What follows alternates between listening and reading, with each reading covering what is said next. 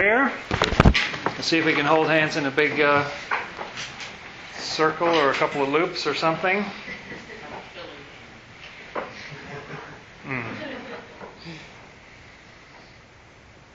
Lord Jesus Christ, we humbly ask for your presence among us this evening. We are here, Lord, to study your word, to see who you are, and to know what we are to do in our lives going forward. We thank you, Lord, for coming into this world, for revealing yourself in the pages of your word. And we pray that you lift us up so that we can see you better and better over time. Thank you, Lord. Amen. All right, thank you, friends. Oh, I'm so excited. All right. I've placed a phrase up here. Hey there, Stephen. Thank you for coming. And this is an interesting phrase. First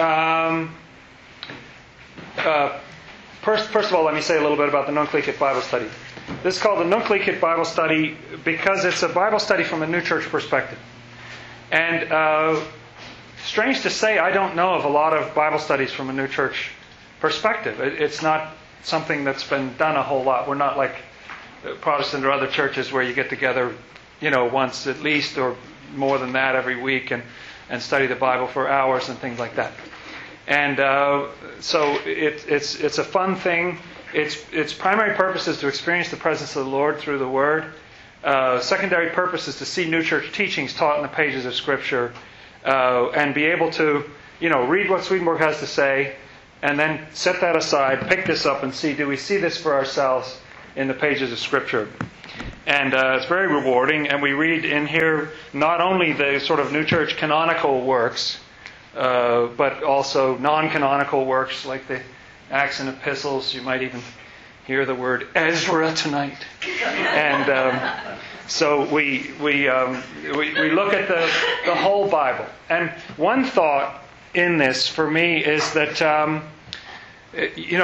by reading the Bible, we don't look at it in the same way that other people may. I'm not trying to make a big us and them, but I'm just saying there are lots of different views of the Bible. But we are literally reading the same page, at least. You're reading the same book. And so I'm very interested in some of the earlier Bible sessions we were talking about. It really struck me in reading the Acts, especially, but also the epistles, that the early Christians had to make a case for Christianity using the Old Testament. And they didn't have anything but the Old Testament. There was nothing written down yet. And that was how they made their case. They didn't say, hang on, we're going to write some really great Gospels in another 20 years and read those. Those will really tell you how the whole thing works. They just, hey there, come on in. They just had to present everything on the basis of the Old Testament that they had. In some ways, they had a much more difficult challenge than the New Church has. If the New Church is trying to present a New Church perspective using the New Testament or the Old and New Testaments, at least we've got words in there like Jesus and, repentance and things like that. When you're trying to argue Christianity from the Old Testament, wow, it's just a real challenge. And yet that's how Christianity got started, was by arguing that. And I read a statement the other day in one of Swedenborg's Memorable Relations that said that the Word is the only common source from which all Christians draw teachings. And that really struck me. Common source. Because I feel very unusual as a Swedenborgian, as a New Church person.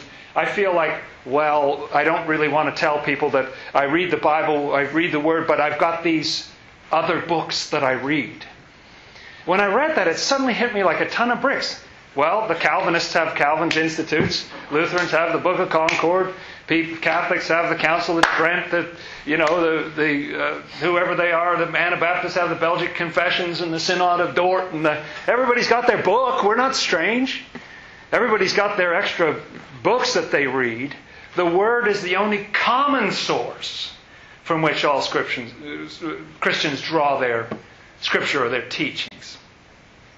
And so it behooves us to get on that common source and be able to have a conversation of some kind with others and for our own sake. I just find it immensely rewarding. I really love this Bible study, and I'm very moved that you care to join me. It's a nice thing.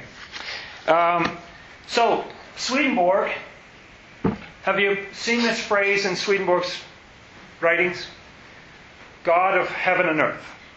He says, God of heaven and earth. I don't mean to put you on the spot. It's fine if you don't know this. But I'm hoping that everyone will have some idea of it by the time we're done this evening. There's a particular phrase that Swedenborg uses in connection with this.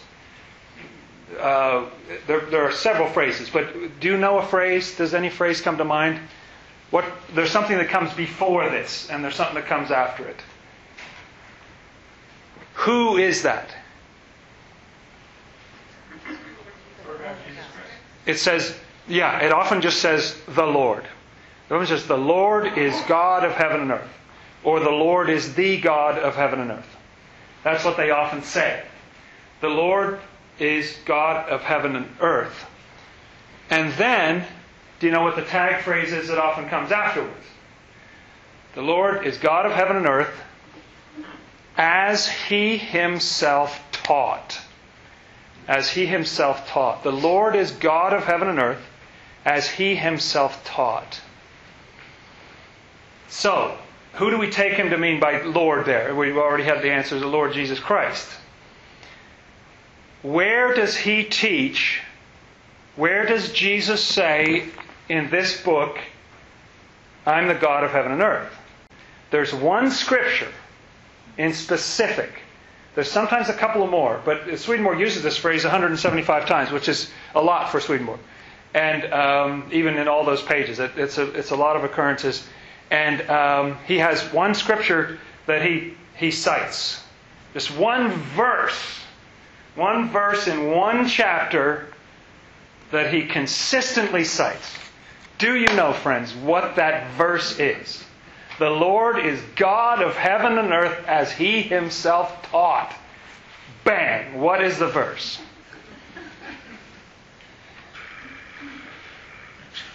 Any of you know the answer? I suspect it's in John. It is actually Matthew 28:18. And if you're not that good with numbers, and I often forget numbers and things like that, they all seem the same to me. It's the very end of Matthew. So if you're ever in a scramble and you're in a conversation with somebody and you don't know where to look at this, look at the end of Matthew. Matthew 28 is the last chapter. Verse 18 is the third to last verse. And there are 3 verses at the end where Jesus, He's already resurrected. He's been through the crucifixion. He's resurrected now. And Matthew 28:18. Let's have a look at that. I've got the Old King James, and it's fine whatever you've got, the differences in translation. And Jesus came and spake unto them. Now this is the verse. This is Swedenborg's testimony. This is the foundation on which the whole thing is built. The Lord is God of heaven and earth as He Himself taught. Boom! Here it is. And Jesus came and spake unto them, saying, All power is given unto me in heaven and in earth. You New King James people will have the word authority in there. And it probably says on earth, doesn't it? In heaven and on earth. But authority, power, Greek exousia, same thing. Interesting phrase.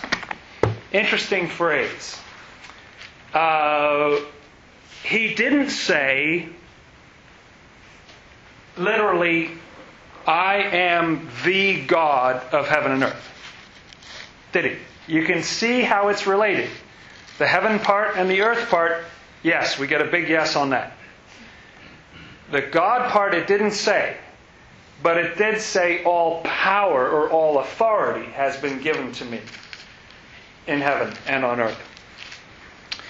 So, and then the next verse is a very crucial verse. Go ye therefore and teach all nations. Interesting, it's a therefore.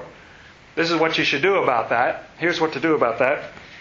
Teach all nations, baptizing in the name of the Father and of the Son and of the Holy Ghost, or the Holy Spirit. Teaching them to observe all things whatsoever I have commanded you, and lo, I am with you always, even unto the end of the world, or the end of the age in the New King James. These are his parting words. Now, part of what fascinates me about the fact that Swedenborg uses, especially in Apocalypse Revealed, it comes up again and again and again and again and again and again and again. That's what the whole message is about. That the Lord is God of heaven and earth, as He Himself taught, Matthew 28:18. Comes up again and again and again.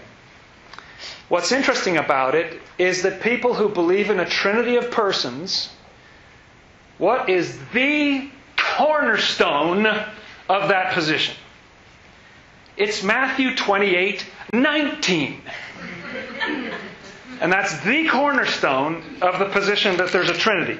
Because nowhere else in Scripture, there are some other passages you can point to that talk about the Father and the Word and the Spirit and so forth. And you, at the baptism of Jesus, you have the Father says something, and there's the Son, and the Holy Spirit comes down like a dove. But actually, there's lots of sense of more than oneness about God in Scripture. But just a clear, plain old Trinity, this is your smoking gun Trinity passage. Because it speaks of the Father, the Son, and the Holy Spirit, right? It's crystal clear. Isn't it fascinating that a Trinitarian, three persons view of the Godhead uses the verse after the verse that Swedenborg uses to say, the Lord is God of heaven and earth, as He Himself taught. Matthew 28:18.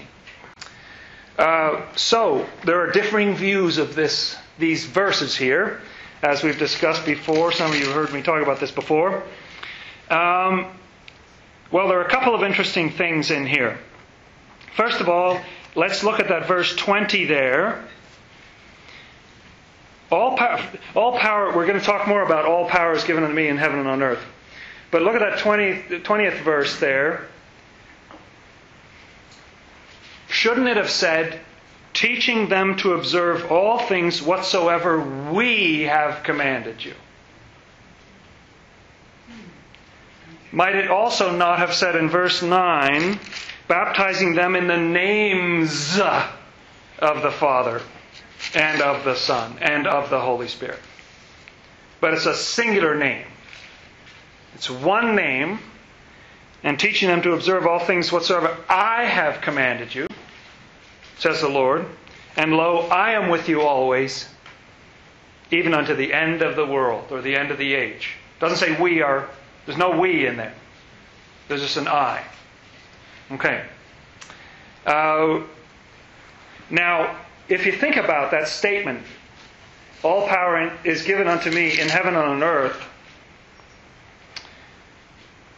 it's interesting that he would immediately say, baptize them in the name of the Father, Son, and the Holy Spirit, when, according to what he just articulated, apparently the Father has no power in heaven, and the Father has no power on earth, and the Holy Spirit has no power in heaven, and the Holy Spirit has no power on earth. So why bother with them? You know who's got all power in heaven and earth? It's Jesus. Why bother with the other two? Unless he's fudging around with the language or something. He just said all power. He didn't say a third of the power or a little bit of the power. All power has been given to me in heaven and on earth. Now, obviously, there's got to be some more than oneness, because he said is given. He didn't start out with it. He got it, right? He inherited it. Okay, next thing we need to look at is in Acts chapter 2, there's the day of Pentecost, and everybody's waiting around, and then all of a sudden the Holy Spirit comes down with divided tongues that are flame-like, and people start to speak, and everybody hears them. There are thousands of people gathered there for the feast, and they hear them speaking in their own language. And they're just absolutely astonished. And some people are saying they're drunk and so forth. Have a look at Acts, which is after the Gospel of John there. We're looking at chapter 2, which is with the day of Pentecost. I'm just giving you one example. But Acts chapter 2... then Peter gets up and he gives this phenomenal speech. And it's exactly like what I was just talking about. He quotes the Old Testament. He quotes the Psalms. He seems to have them on the tip of his finger. Look, that passage from the Psalms that we all know, that was all about Jesus. And so on and so forth. And he gets very bold. This is not Peter 1.0 who denied the Lord. You know, this is Peter 2.0 who's very bold and doesn't back down from anybody. And he's quoting all this, and then he speaks about Jesus, and he finally says to them all, "Let all the house of Israel know," this is verse 36, "that God hath made that same Jesus, whom ye have crucified." It's bold. Tell a whole group of assembled Jews, you crucified him. And,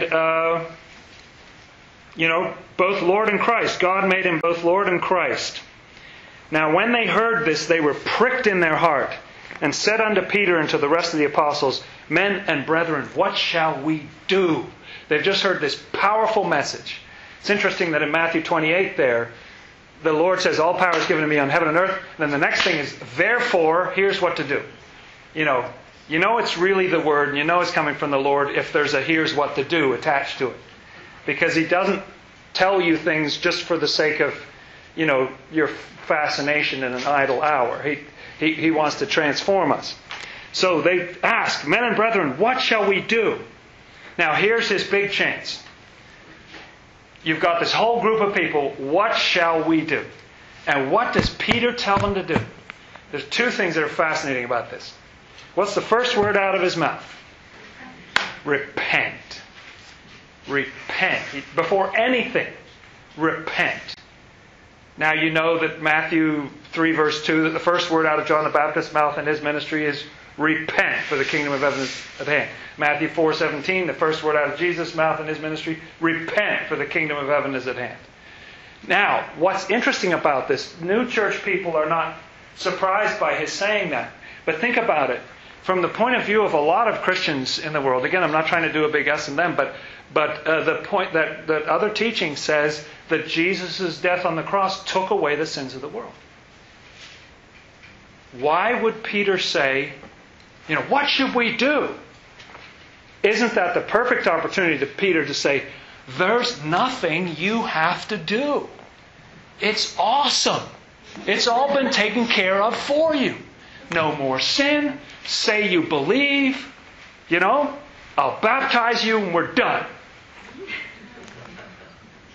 And he doesn't say anything of the kind. First word, repent. And what is the second thing he says? And be baptized, every one of you, in the name of Jesus Christ for the remission of sins. The New Testament speaks several times about a baptism of repentance for the remission of sins. A baptism of repentance for the remission of sins. Here you've got repent and be baptized for the remission of sins. And Peter made a mistake, didn't he? He failed to follow the Lord's clear instructions. Baptize them all in the name of what? In the name of the Father, the Son, and the Holy Spirit. Very clear teachings. Whoops, Peter messed up. He said, baptize them in the name of Jesus Christ. Well, he was sitting right there. Could he not hear what the Lord said? And repeatedly in Acts, people get baptized in the name of Jesus, and they never, friends, never get baptized in the name of the Father, Son, and Holy Spirit. Never. Now, did they just not hear well? There's two explanations. The disciples are still idiots, as we know they were, and they're blowing it. And it's recorded how they blow it. The other possibility is that Jesus Christ is the name of the Father, Son, and Holy Spirit. That's the other possibility. Right? And they're following instructions. They're baptizing him in the name. Contains all the quality. Right? Jesus Christ is the name of the Father, Son, and the Holy Spirit. They're obeying orders. They're doing it right. There are multiple passages that I could take you through. But, all right. So, anyway, that's a little riff on the end of Matthew there. What I want to do is okay, God of heaven and earth. I want to go back to 28:18, Matthew 28:18, and the God of heaven and earth. Jonathan, can Yes. I ask Please do. or just Please do. a comment indeed? I think, what you just said is really striking. The name of the Father, Son, Holy Spirit being Jesus Christ. And being raised in the new church, like, Jesus Christ is something we almost never said. Like, it's the baby Lord, not the baby Jesus. I remember being horrified by, going to a friend's house and them having a representation in there to say, baby Jesus, and like, I'm just struck by that like, it feels like there's a power in being able to use the name of the Lord God, Jesus Christ. And, Yeah. That's right. That's right. In the statement at the beginning of TCR, or True Christianity, the number one point about the new church is there is one God, the divine Trinity exists within Him, and He is the Lord God, the Savior, Jesus Christ. It does put the whole thing. It's got Lord, it's got God, it's got Savior, it's got Jesus, it's got Christ. That's the sort of full name. Now, in the new church, it does say right in our canon number 14, which is the first book that Swedenborg published of a theological nature, says right there that in the heavens they use the term Lord without additional names, and that's what I'm going to follow that practice. And so he does make a statement, and the new church has largely followed him in that. But there's a statement in the Philippians that Swedenborg echoes, I think, in True Christianity, that at the name of Jesus every knee should bow. That's not a bad name. That's not a bad name. That's been abused. That name has been taken in vain, and it's been misunderstood and so forth. But the name, as you know, means Jah saves, or Jah is the Savior. The Old Testament God is the Savior. He cleverly disguised His identity in a name that spells it out in crystal clear terms. Jah is the Savior. Hello, Old Testament God is the Savior. But I agree, it's interesting that there has been kind of I think because of all that association from all this Christian teaching which we don't agree with, that uses those names so heavily. But they are making a distinction in the beginning, that they just really emphasized using the Lord, so that was... I guess so. In the baptism and in weddings and so forth, it's the Lord Jesus Christ. But you don't have Jesus Christ without the Lord at the beginning. Usually in the New, you don't hear much about that. Or you don't hear Lord Jesus or Christ Jesus or there are lots of other names in the New Testament that we don't use much. Tamar. Nice closure to this, which is not suggesting that you move on to a different subject at all. But is with all of the different phrases, I'm hearing from the new church baptism. I baptize you in the name of the Lord Jesus Christ, who is the Father, Son, and the Holy Spirit. That's right. That's right. That's how they handle it, and that's how they bring it together. That's right. That's what the baptism is. That's right. That's right. Yeah. So so in Matthew 28:18. Jesus says, all power has been given to me in heaven and on earth. And Swedenborg says that that's where he's announcing that He's the God of heaven and earth. So, here's a pop quiz that's even harder than the last one. Does the Old and New Testament, including non-canonical works, ever use the term God of heaven and earth? Does it ever use that term? God of heaven and earth. It's not a very familiar... What's that? What's that? Our Father who art in heaven. Our Father, that's right. I want to talk about that some more later on tonight. That's right. We definitely have the Father in the heavens. Comes up. It's in the Ten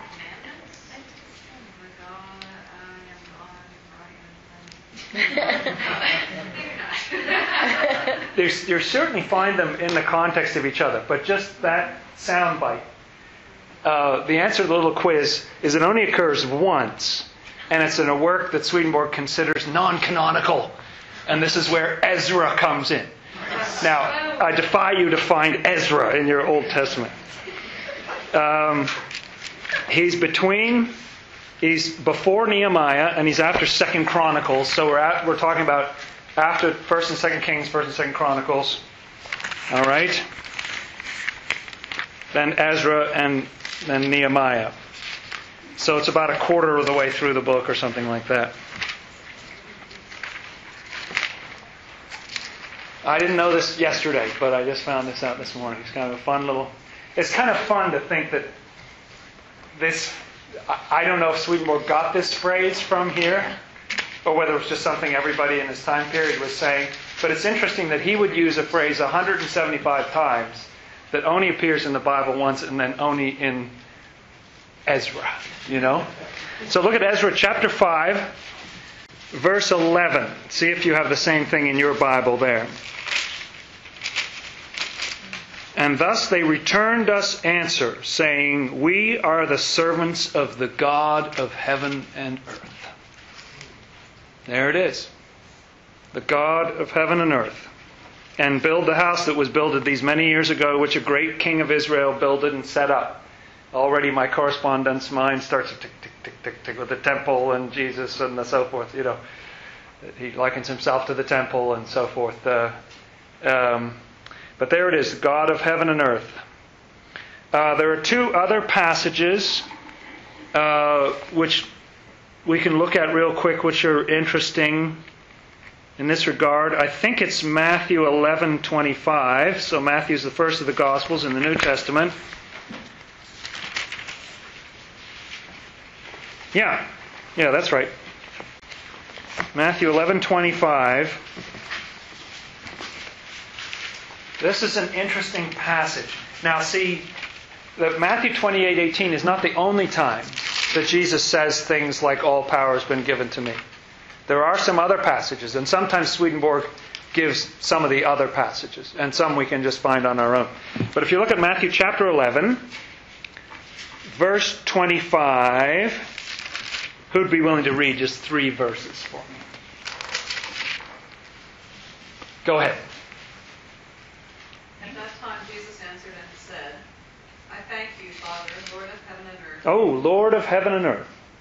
It's not God of heaven and earth, but it's Lord of heaven and earth. So the phrase Lord of heaven and earth does occur in the canonical New Testament. Lord of heaven and earth. Okay, Lord of heaven and earth. Go on. Because you have hidden these things from the wise and prudent, and have revealed them to babes. Even so, Father, for it seemed good in your sight. All things have been delivered to me by my Father. Oh, what was that? Say that again. All things have been delivered to me by my Father. Oh, is that like all power has been given unto me in heaven and on earth? Seems like an echo, an interesting little echo, 2 verses after Lord of heaven and earth. All things have been delivered to me of my Father. Again, there's the sense that they weren't to begin with. Like there was some time before this handing over occurred. But now the Lord is saying they have been. This is even before He's crucified. But they have been delivered to me of my Father. Go ahead and just finish it out there. And no one knows the Son except the Father, nor does anyone know the Father except the Son, and he to whom the Son wills to reveal Him. Okay, thank you. And those were the verses I wanted to read. It's a beautiful sense there. You know, again, the first time we read this from a New Church standpoint, we think the Son and the Father, I don't like the two-ness of it. But when you think about truth, and if any of you were here last week, the diagram I did of how truth contains the love inside. The love is the Father, and then the truth is the Son that contains that. And the Lord came in the flesh. That's how we have access to Him. So the Lord Jesus is the one who reveals to us the Father. He's the one who reveals to us the Father. And I think this is another one. Have a look at Acts. So Acts is after John. Let's see if I'm right. Yes. Oh, it's another good one. The context is sometimes it just drives me ape sometimes.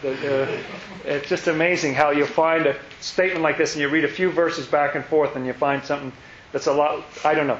I can't put it into words. Would you be willing to read some more? Sure. Acts chapter 17, and we're starting in verse 24. This is a fascinating passage that I won't go into now, but Paul is talking to the Athenians, and he's talking about the tomb of the unknown God and so forth. Not the tomb, sorry, the whatever it is, the temple of the unknown God. Think of the tomb of the unknown soldier, but that's something entirely different. Go ahead in verse 24. God who made the world and everything in it, since he is Lord of heaven and earth. Oh, there it is again. Lord of heaven and earth. So he's Lord of heaven and earth.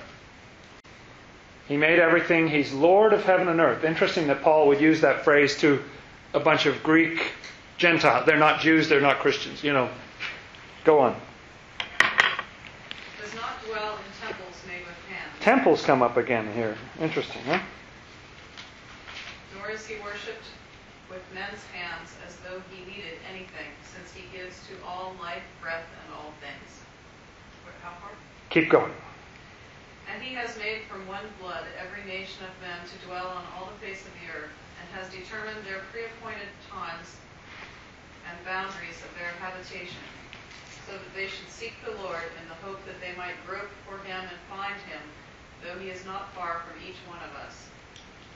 For in him we live and move and have our being, as also some of your own poets have said, for we are also his offspring. Thank you.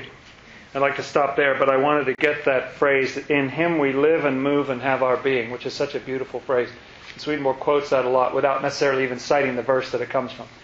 But it's obviously a favorite of his. In the Lord, there's something about God of heaven and earth, and in him we live and move and have our being that is related. And maybe we'll be able to come back to that. Thank you. All right. Okay. All right, let's read some more scriptures. Have a look at Daniel, which is back in the Old Testament, one of the major prophets, so-called. It's after Ezekiel. So it's sort of more than halfway through the Bible, actually. This is not an overwhelming statement. This is very subtle.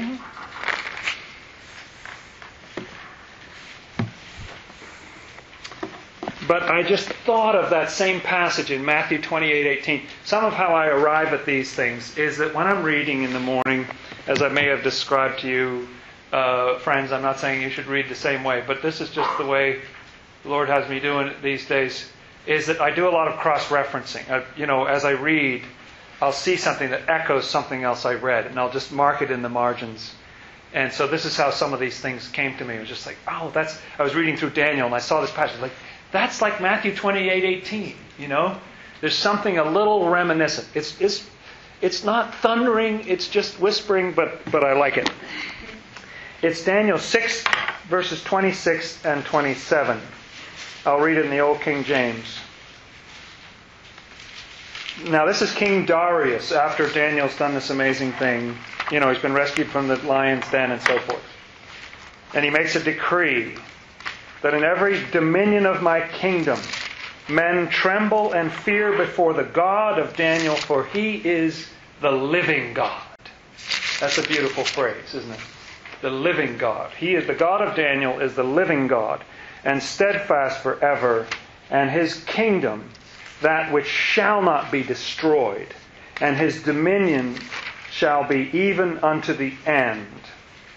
I just have to mention that right over the page in Daniel 7, verse 14, I think it is the verse that Swedenborg puts on the title page of True Christianity, because that's the one that says that the Lord is coming and his kingdom will be forever and so forth. So we're right in that same ballpark here. And then in verse 27, this is the verse that just struck me. He delivereth and rescueth, and he worketh signs and wonders in heaven and in earth, who hath delivered Daniel from the power of the lions. And part of what I like about that is that this God, this living God, who I can't help but think is the Lord, it's Jesus that he's talking about in anticipation, has this power. He works signs and wonders in heaven and on earth. In both realms, just like saying all power is given to him in heaven and on earth. And he has delivered Daniel from the power of the lions. Isn't that a wonderful little summary of redemption? we all have lions that pursue us, and He's the one who has power in heaven and on earth to rescue us from the lions. Oh, another underwhelming passage is Romans. So this would be the first of the epistles. It's right after the Acts in the New Testament. Right after the Acts. A very, very brief phrase, but it really struck me. One night when I was reading this.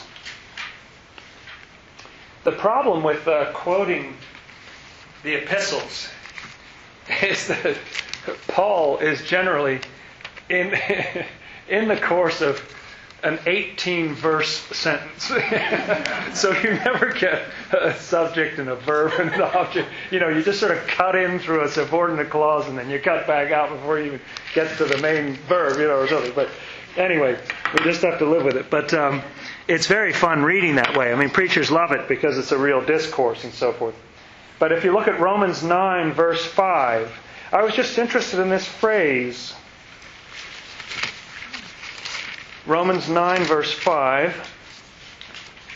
Whose are the fathers, and of whom, as concerning the flesh, Christ came, and here's the phrase, who is over all. What do you have in your translation? Is that what you have? Who is over all. Isn't that the same as saying God of heaven and earth in a way? He's over all. He's over all. God blessed forever. Amen. And so that was just a brief little visit to the Romans. Now turn with me, if you would, to Isaiah 54. Isaiah gets me so excited. I just have a lot of... every time I dip my head in Isaiah, it's just an amazing book. So I'm looking at Isaiah, which is right in the middle of your Bible, just about. Is the biggest of the major prophets there in the Old Testament. Looking at Isaiah chapter 54. Now this is back in the Old Testament. This is a prediction looking forward to when the Lord would come into the world. And what does it say here? Let's pick up at, I just have to pick up at verse 1 here. Sing, O barren, thou that didst not bear. Break forth into singing and cry aloud, thou that didst not travail with child. For more are the children of the desolate than the children of the married wife, saith the Lord.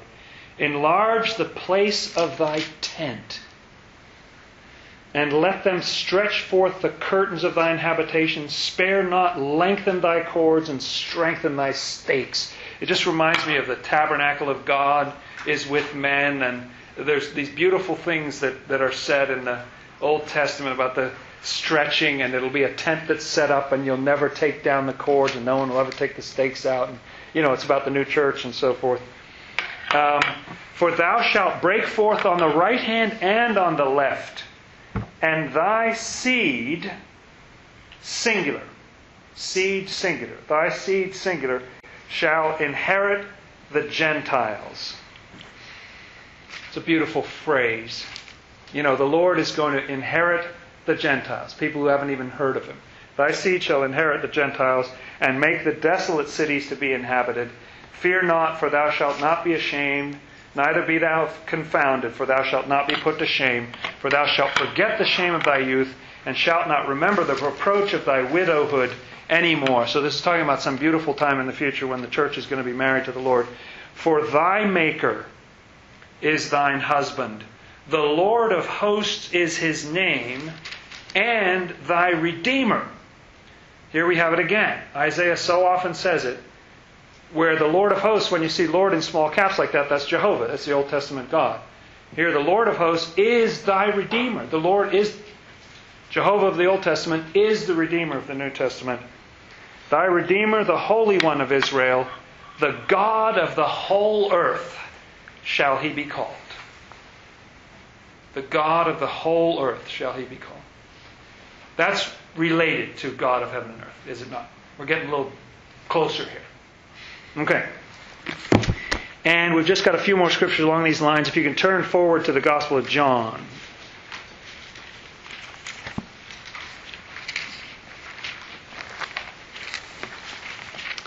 These are passages in my mind that are related to the God of heaven and earth passage.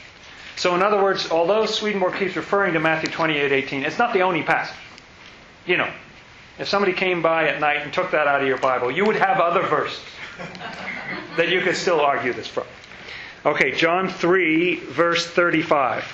We're just going to shoot through a few verses real quick. The Father loveth the Son, and hath given all things into His hand. Isn't that the same thing that we're talking about? Has given.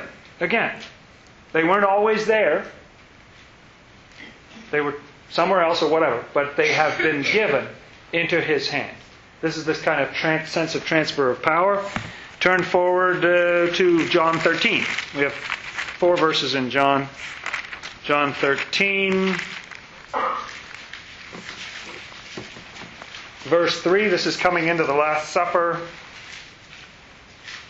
And this wonderful sort of participial phrase, John 13, verse 3. Jesus, knowing that the Father had given all things into His hands, and that He was come from God and went to God, He riseth from supper and laid aside His garments and so forth. He knows that the Father's given all things into His hands. So Matthew 28:18 is not alone in saying that Jesus was given things by the Father. And then look at John 16, verse 15. John 16 is another chapter that just makes me crazy. It's wonderful. John 16, verse 15. All things that the Father hath are mine. Now that's a little different, isn't it? God the Father still has them. Even though they've been given to Jesus, it's not like the Father had to give them up. All things that the Father hath are mine. Therefore said I that He shall take of mine and shall show it unto you. And one more, right over the page, John 17, verse 2. Actually, we'll start in verse 1 because Jesus is saying this prayer. These words spake Jesus and lifted up His eyes to heaven and said, Father, the hour is come, glorify Thy Son, that Thy Son may also glorify Thee. And Thou hast given Him power over all flesh. Thou hast given Him power over all flesh. Well,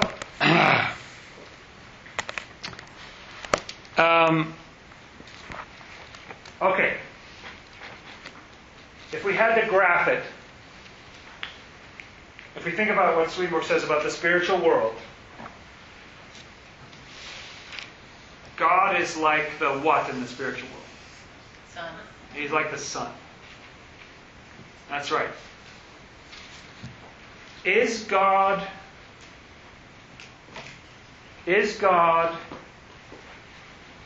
in heaven, or is He above heaven? Or both? He's in heaven apart from He's in heaven apart from heaven. Good answer. Good answer. He's in all time apart from time, and all space apart from space. That's right. That's right. God is above heaven. Let's look at this. All right? Turn all the way back to the historical works. Have a look at 1 Kings, another chapter that I just love and love and love, and the Lord keeps taking me back there. 1 Kings chapter 8. This is the dedication of what? The temple. The temple. It's great. 1 Kings 8, dedication of the temple. And look at 8, verse 27. You've heard this phrase before.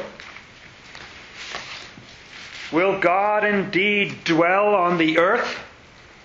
Behold, the heaven and heaven of heavens cannot contain thee. How much less this house that I have built. Heaven and the heaven of heavens cannot contain you. All right? Okay? Good. We'll look at some stuff in the Psalms, okay? Psalms is more or less in the middle of your Bible, but it's before Isaiah and the Proverbs. And let's look at Psalm 8. We'll just rip through a few of these real fast.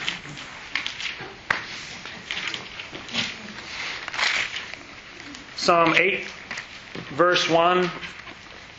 O Lord, our Lord, how excellent is thy name in all the earth, who has set thy glory above the heavens. His glory is set above the heavens.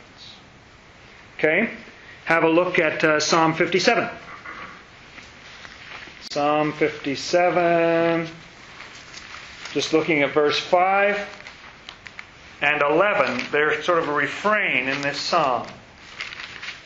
57, verse 5.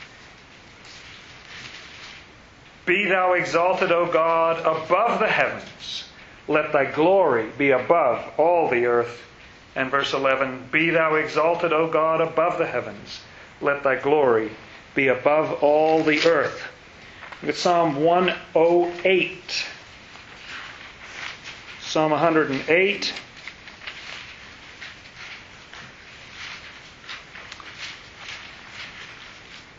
Verses 4 and 5. For thy mercy is great above the heavens, and thy truth reacheth unto the clouds. Be thou exalted, O God, above the heavens, and thy glory above all the earth. You see a pattern there, and turn to Psalm 113.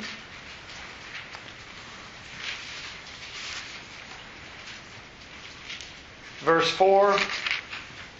The Lord is high above all nations, and His glory above the heavens. So where is the Lord as He is? Where is God, the Old Testament God, as He is in Himself? He's above the heavens. Right? Okay. And next, it's not that He isn't in it. Yes, Dolores.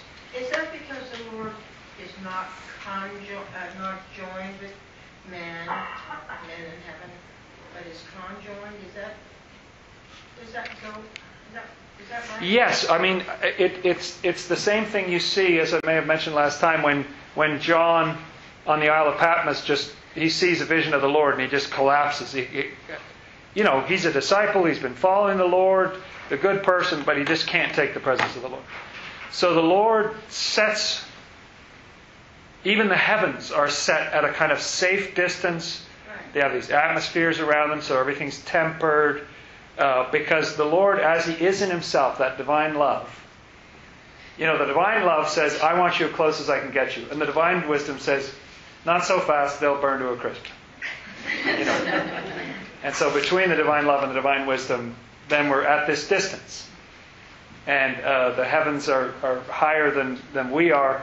But there's still this distance. The writings speak of 2 degrees of divine truth above the heavens. There's this layers above the heavens. Steve? Just a simple point as we were reading this again, above the heavens. I was just picturing how Swedenborg talks about the angels in the heavens, where the spiritual sun is always above them at a certain point. And just spatially speaking, it makes sense. And it's a very simple point. But That's right. 45-degree angle is just above them. That's right. It's up above them. And so how about Jesus? Have a look at Ephesians. All right, we're into the epistles now.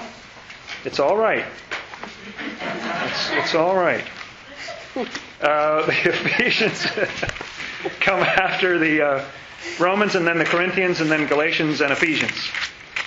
The epistles up to the Hebrews gets shorter and shorter and shorter. They're arranged according to length. So it gets harder and harder to find them. But the Ephesians are right after the Galatians, and if you hit the Hebrews or the Philippians or Colossians, you've gone too far.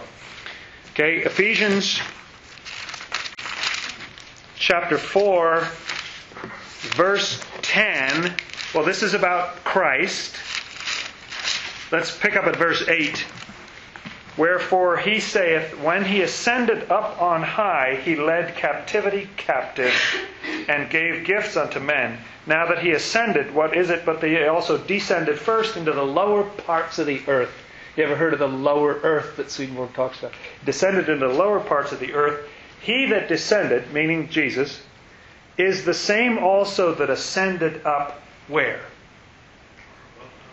far above all heavens. Why? That He might fill all things. Jesus, too, is far above the heavens. Very clearly taught here in Ephesians. Jesus is far above the heavens that He might fill all things. So if we had to depict... do I have a nice... all right. Let's make the heavens a nice sort of sky blue. But if you had to sort of picture the heavens and they have these beautiful mountains and whatever, just for the sake of the argument, and then down here you have the earth with the beautiful mountains and so forth, and here we are on the earth, and God is far above both of these. The heaven and the heaven of heavens cannot contain you. There, Swedenborg says that by appearance, these are as distant from the spiritual sun as we are from our sun. 93 million miles. There's a lot of distance. Let it cool down. Atmospheres to buffer it, to bring it to us, but also just to, make it livable so that we're not just cooked by it. So.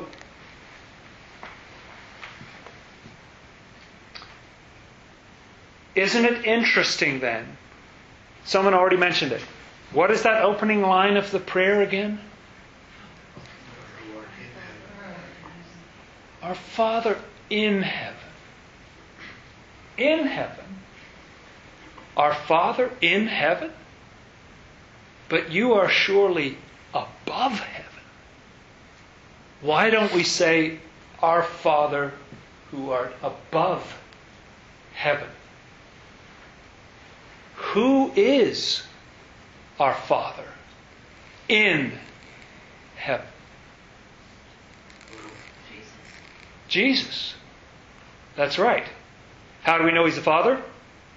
Don't make me take you back to Isaiah 9:6 again. He's the everlasting Father, the Prince of Peace. That was His name. A son shall be given unto you, and His name is the everlasting Father. And there are other great passages where it says He shall be a father to Jerusalem and so forth. He is the Father.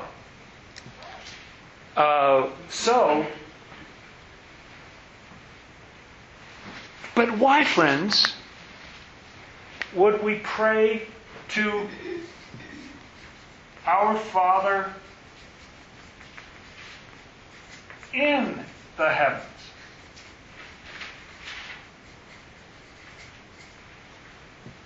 Isn't that curious? And isn't it interesting that everything we're talking about is that Jesus is the God of heaven and earth. All power has been given unto me in heaven and on earth. If you happen to wander off the map and find yourself somewhere other than heaven and earth, obviously what the Ephesians said is that Jesus fills all things. He fills the whole chart. There's something very beautiful to me about the fact, He could have, what if He didn't care? Or what if, space dust was His favorite thing? Or what if there's somewhere we don't know about that's not earth and not heaven?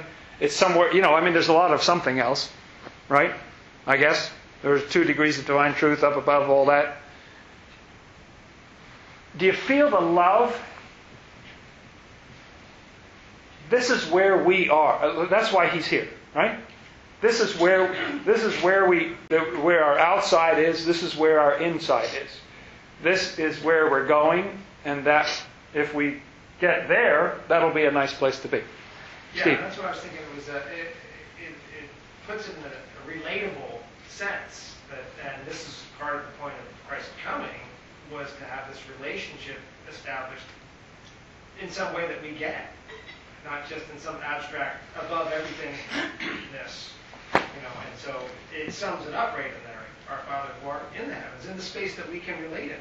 Yes, that's right. That is an accessible, even though to some degree if you're down here, you say you're higher than we are. You're praying to someone who's higher than you are, and yet it still is in a realm that's comprehensible or whatever you would say. Our Father in the heavens. And some of you were here in a Bible study a few weeks ago, and we talked about the end game. What was the end game? You remember what the end game was? The Father, I be in you, you be in me. Yes. Yeah. We read way too many scriptures, right? We read like 62 verses in one night or something that all talked about that the Lord wants to be in us and us in the Lord. I'll come in and dine with them and they with me and so on. That the Lord wants to be with us in this reciprocal relationship. So, do we presume that those in the heavens are in this relationship? In fact, what Swedenborg teaches about this is that they use the old wonderful translations say the divine. What do they say? Something like the divine of the Lord constitutes the heavens. The angels merely populate it, or something like that. Right? Something like that. The heavens are the heavens because these are the presence of the Lord. You're in the Lord. It even relates to what Paul says about how the church is the body of Christ. And so in some sense, you are in. I mean, we have two choices. We have a very real choice that we can make. We can be in the Lord, or we can be on our own and take our chances. Bottom line, that's sort of the choice that we have. We can be in the Lord, in which case we're safe because that presence of the Lord just drives evil away. It can't stand it. It's like the wall of water to the left and the wall of water to the right, and you're protected in the middle because the Lord is present with you. Evil can't stand it, can't get near it. If you move into the Lord, you are going to be so fine. You're going to be fine. And all that stuff about the warfare. Her warfare is ended. The interior battle will eventually come to an end. The schizophrenia and everything that we suffer while we're here in this world, spiritually speaking. The war in our members between different parts of ourselves. I hope we get to talk about it another time. So this really is sort of an extension. It's not where He is as He is in Himself, but it's an extension of the Lord in which the angels dwell. And they're in that human form. They're in the form of the Lord. There's a very beautiful teaching that I love in Heaven and Hell. I edited the whole book. We published it. I never remember seeing this phrase in there. We read it so many times. I never remember seeing this phrase. But later I read this phrase that says, when the Lord appears in heaven, and that's a nice beginning of a sentence. I could just stop there because that's a nice thought, isn't it? When the Lord appears in heaven, He does not appear as a king with an entourage, walking along, Come, friends, and all the, the courtiers and, the magnates and the dignitaries and so forth are walking along with Him. That is not how He appears. When the Lord appears among angels, when the Lord appears in heaven, He does not appear as a king with an entourage, but as one angel. So what happened to all the other people? They got absorbed into Him. He says, come, be part of me. Be my hands, be my elbows, be part of me. Come into me. Come unto me, come into me. Let's just be together. Isn't that fun? So the Lord comes into a group of people and He goes, phoom, and then we're all one. He makes us. He's the one-izer. He makes us one. And so that's what this is. The whole heaven is that it's not a king with his entourage. It's that you get to play a part. You get to be in Him. This is what He wants. No good thing shall He withhold from those who walk uprightly. He wants to give you the full package. If He could stand it, He'd give you all the infinity and all the stuff that would tear your mind out. But He wants to give you everything. And so this presence of the Lord this is the presence of the Lord. That's what constitutes it. If you ask the angels, you say, you guys are cool and you're heaven, right? You guys, you all get together and you're heaven. what would they say? I am not heaven. Have you talked to my wife? I am not heaven. You know? But the Lord is heaven, and I get to be in the Lord. The Lord is heaven. That's who heaven is. You know? So, I just have this perverse desire to ask you another question, good friends. Do you know, I know some of you know, what Swedenborg's favorite, what is his favorite ever? So let's have a little time. Let's have a little quiz.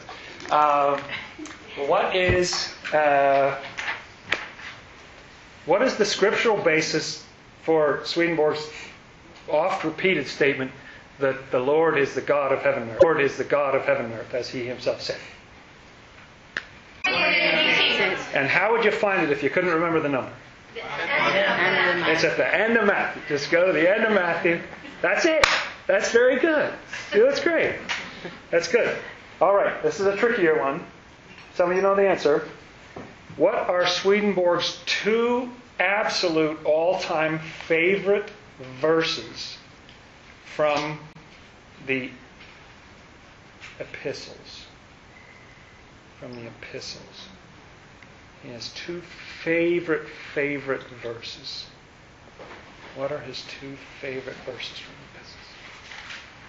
Go ahead. Is one of them the "In Him we live and move and have our being"? That would be number 3. That's good. That's good. Good try. That's very good, though. That was definitely... Shun evils as sin.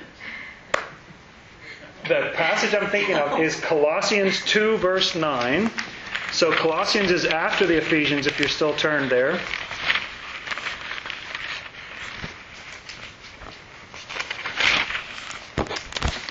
All right, so Colossians come right after the Philippians. They're getting smaller and smaller as you work your way in toward the Hebrews there. Colossians 2, verse 9. I think it's true that in the first volume of TCR, he quotes this 12 times. 12 times in 7 chapters. And he alludes to it more than that, I believe. And I may be lowballing you there. Colossians 2, verse 9. Look at the end of verse 8. That's who we're talking about, Christ. For in him dwelleth all the fullness of the Godhead bodily. Now that is a powerful statement. In Christ. This is supposed to be Mr. Trinity. In Christ dwelleth all the fullness of the Godhead bodily. So, you were communicated with about this Bible study. And because my office is next to Cara Dom's, I happen to know how she did this. She wrapped a fancy headscarf around her head. She lit 8 candles. She got out a crystal ball and she raised your spirits. Oh, spirits of the Bible study. Wednesday night at 7:30. Come to Bible study. No. Actually, her body communicated with your body. Via the internet. Right? She didn't have a seance. If you want to talk to me, find my body. When you think about it, it's an amazing deal. Because we're probably not all in the same place in the spiritual world. Right? You might be here, you might be there, you might be here, I'm over there. We're all different places. It's almost like email. I mean, all she does is she types in your address and it gets to you and nobody knows how. Right? Nobody knows how, but it goes all over the place and boom, it comes into your inbox. And the same thing happens between our bodies and our spirit. We don't even know where our spirits, I don't even know how it works. Our spirits are somewhere. They may be wherever. They may be running. They may be sleeping. Whatever. But we're connected with them. Wherever they are. And everything that they are. They may be multiple things or whatever. But they all get communicated with through these little crummy things that we wear around in public. These bodies that we wear. And it's amazing that your body communicates with your spirit. And yet that's how communication takes place. And if I want to affect your spirit, if I hope that this Bible study affects your spirit, I want to have my body in the room with your body, and I'll make noises, and they will affect your spirit. Wherever your spirit is, if you're not absolutely fast asleep, chances are it'll go in and have some impact on you in your spirit. It's amazing that we can have this kind. It's actually a wonderful system. When you think about it, it's kind of amazing. We're all these little sort of spirit folders. A little folder for my spirit. All the memories, all the feelings, all of everything. Here's my little spirit folder. And yet it's just this little thing. Doesn't take much room. You can fit several of them in a single car. And yet it's hooked up with your spirit, wherever it is, and it can communicate with your spirit. If you want to communicate with God, Cara's got a leftover headscarf. You could wrap it around your head, you get out a crystal ball and go, "Oh God, oh Spirit of the Most High."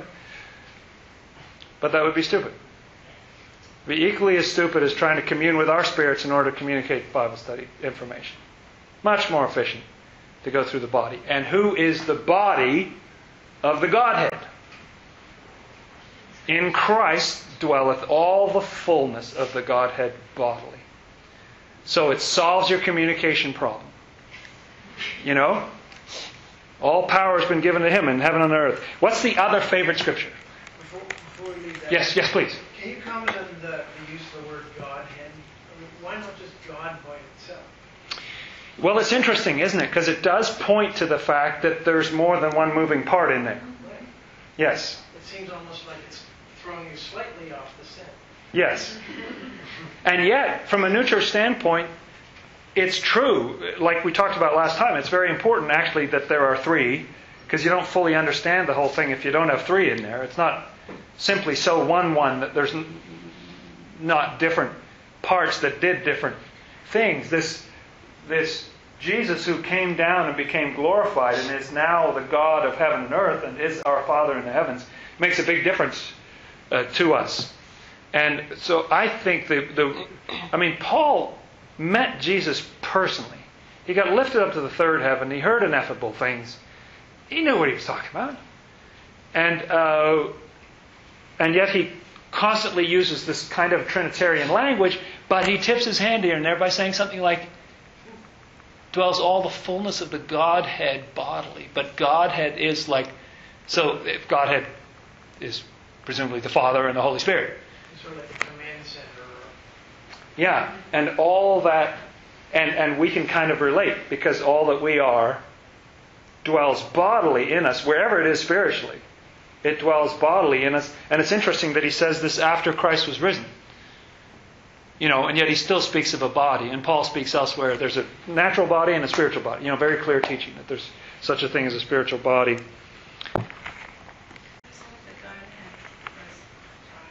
What's that? I always thought that Godhead was the bride and the groom. Huh. Yeah. I've always thought of it as sort of shorthand for the Trinity, but I don't know. I don't know. I guess I'm just confused.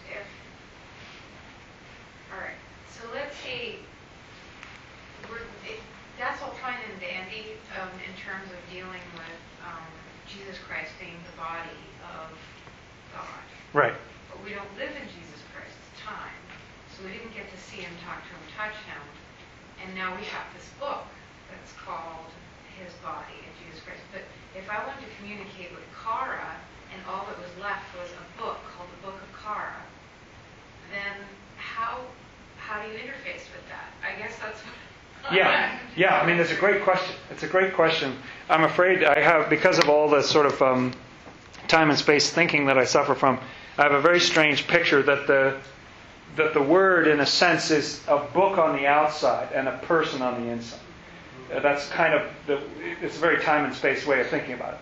But I think of it being a book on the outside, but there's a mind, a living mind in there, and a mind that can wink at you. I don't know if you've had this experience, but it can, sometimes I've done that thing. I wouldn't say that I recommend it highly, but sometimes I will flip the Bible with my eyes closed and then just poke my finger in and see what verse I get. I may be hurting or something, and I'll get something wonderful like, you blasphemer, you rotter, it's something uplifting like that. What did I get?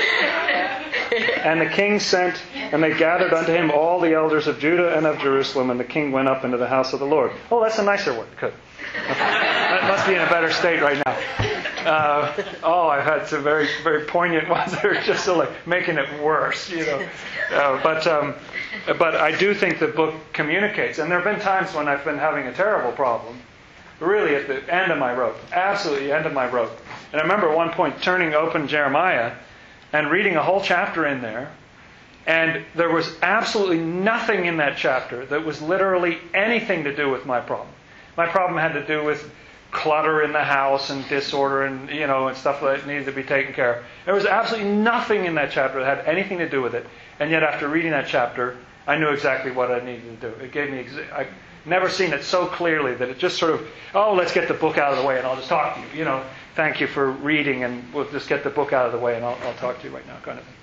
And tell you what you need to know. So I think of it may be a silly way to think of it, but I think of a book as the outside of it, but it's a living person who actually does. And it's fun, that first moment. I mean, I remember the first moment that I thought it was talking to me. It's sort of like overhearing this conversation. Like your parents talking in the next room or something. Back, forth. And then all of a sudden you realize, you hear your name, or only this was even different. It was Joshua chapter 1 where he says, don't be afraid, go into the land, I'm with you, don't turn to the left or the right, and you shall prosper and everything, be of good courage and all that stuff. And I suddenly, one day, just realized it's not that it wasn't talking to Joshua, but it was also talking to me. It was talking directly. I hadn't had that experience before. Suddenly I realized, it's kind of startling and wonderful when you realize it's talking about you. So the other scripture. Anybody know what the other scripture is? Cara? Well, it's another wrong guess, but is it something about the through a glass darkly or something? No, it's a good one. It's a good one. James split up the faith and works together? No, that's probably number 4 favorite. It is 1 John 5 verse 20. And it's kind of a fun one. Now, the epistles of John, the 1 John, these are the epistles of John, they come very shortly before the book of Revelation. They just have Jude in between, and he's very short. 1 John 5. And it comes right at the end of the epistle of 1 John. And this is Swedenborg's other favorite verse from the epistles. And yet, I don't know if it's divine sense of humor or what it is, but Swedenborg can never give the reference correctly. Even when he's quoting angels giving the verse, they give the wrong verse. He just always, or at least he gives a range of verses. He gives verse 21 and it doesn't say that. But anyway. 1 John 5, verse what? 1 John 5:20.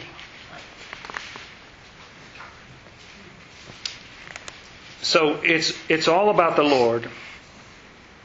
And we know that the Son of God is come, and hath given us an understanding that we may know Him that is true, and we are in Him. Our Father in the heavens. We are in Him that is true, even in His Son, Jesus Christ. This, which I think everybody takes to mean Jesus, is the true God. The true God. Again, if you were being silly, you could say, well, then the Father's not the true God and the Holy Spirit's not the true God, because Jesus is the true God. He's the true God in eternal life. That's Swedenborg's other favorite passage. He quotes it all the time from the epistles. He loves that one. He's the true God. So, how might I wrap this up, Lord? The Lord said in John verse 10 about the door to the sheepfold and not climbing up some other way. The way that we get access to all that is in God, or the Godhead, or whatever you want to call that, that's far above the heavens and the heavens of heavens cannot contain you. The way we get access is through Jesus Christ. All the fullness of the Godhead dwells bodily in Jesus Christ, in the Lord, in the risen Lord. That is the true God and eternal life. Why does it say all power in heaven and on earth has been given to me? Well, that Son, there's no eternally begotten Son. That's a mistake that is in the Athanasian Creed and so forth. The Son was born in time, came into the flesh. So He didn't always have, like that fleshly Jesus, had to go through a whole process, an entire process of regeneration to get to that point of being infilled with that divine love and becoming one with it, becoming united with the Father. Had to go through a whole process. So He didn't always have all power. All power is given to me. Not transferred. And not transferred. Given but not transferred. Shared. That's right. Shared. That's right. Because the Father has that. And you'll have some places where He'll say, why are you calling me good? None is good but that kind of thing. And yet He becomes the embodiment of that on this level. So He is the God of heaven and earth.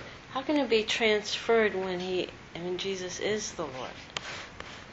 Well, because in some sense, like His soul always was, His soul was divine, but His flesh had hereditary evil, the stuff that He was working on, so there was a separation of a kind, and that's why He really is separate from the Father. That's why Scripture talks so often about the two, because He was quite different to begin with and had to go through the same process we have to go through, shunning evils as sins, doing good and so forth, and then having that infilled from within, from the Lord and everything. So he even the outer self became divine, even His physical self became divine, and was eventually lifted up, but didn't start out there.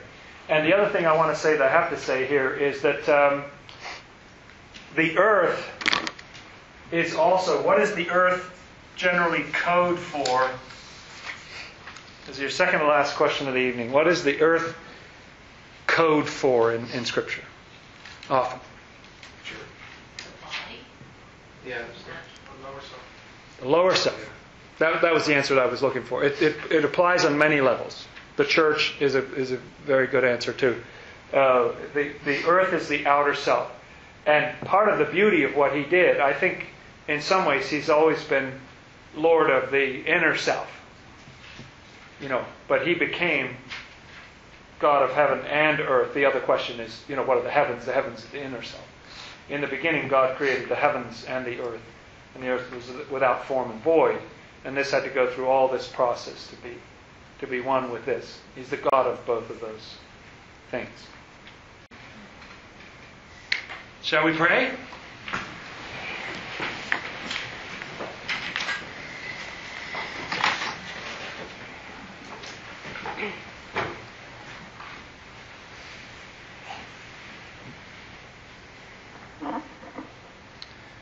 Lord Jesus Christ, we thank You for bringing us together. We thank You, Lord, for blessing us with the thoughts that You put in our hearts tonight, the sense of further things to explore. We thank You, Lord, for Your presence with us, presence in this group, and also be with us, Lord, as we leave this group and as we read the Word individually. We thank You for coming into the world, for becoming the God of heaven and earth, all that cost You, and the love that You have for us and wish to share with us as we go through our repentance and become one with You, Lord. Our Father, who art in the heavens, hallowed be Thy name. Thy kingdom come, Thy will be done, as in heaven, so upon the earth. Give us this day our daily bread, and forgive us our debts, as we also forgive our debtors. And lead us not into temptation, but deliver us from evil. For Thine is the kingdom, and the power, and the glory forever. Amen. Thank you, friends. Big circle, huh?